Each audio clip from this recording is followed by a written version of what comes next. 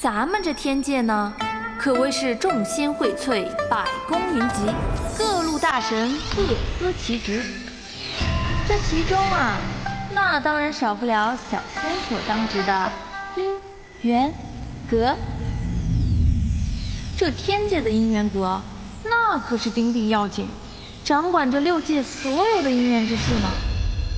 哎，俗话说得好，郎情妾意须搭桥，金童玉女靠牵线。每天，我们这些姻缘阁的小仙，会将来自6界各处的求姻缘祈愿文字采撷下来，变成祈愿牌，再誊抄到姻缘祈愿簿上。根据祈愿簿上的记载，为这世间所有的有情人呐，牵上咱们姻缘阁独一无二的红线绳。我呢，就是咱们天界最至关重要的那位小仙子，专门啊为大家伙儿牵红线。阿彪，我都说你俩不合适了，就是不合适。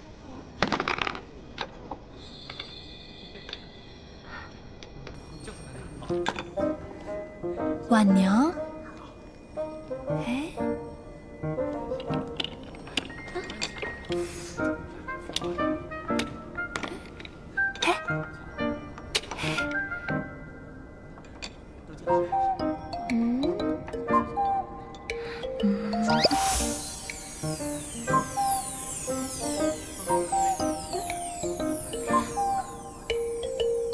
小祥子，小祥子，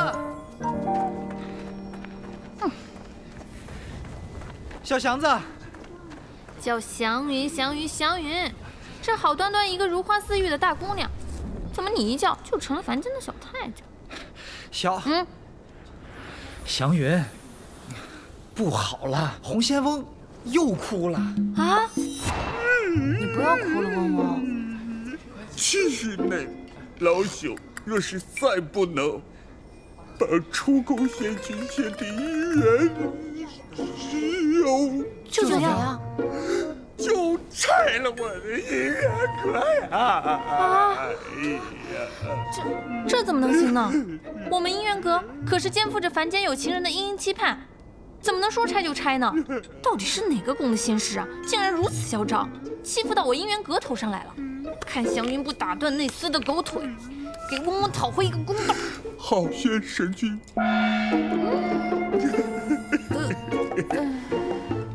浩轩神君，嗡嗡也是该懂事些了。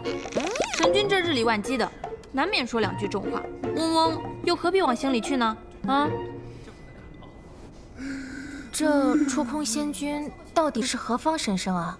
只听说过他3万年前亲手斩杀了魔头沧海，护佑6界安宁，但小仙从未见过他的真容。嗨，别说你了，很多人都没见过。上古大神，神秘的很嘛。可怜红仙翁费尽心思为他牵红线，3万年了，他竟一门姻缘也未接受过，就连情缘也几次都被他躲过去了。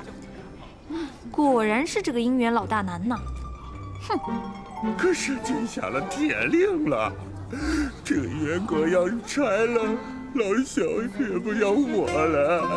哎，嗡嗡，要不这样，你们考虑一下，跟我学写命簿，我们转命4个缺人。你，我失职，我伤心，我悲观切化呀。哎呀，嗡嗡，您别担心，这件事儿小祥子一定会想办法帮你解决的。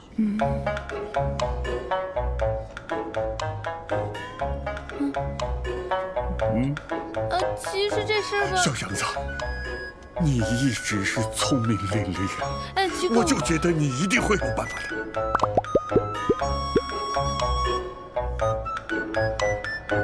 小云，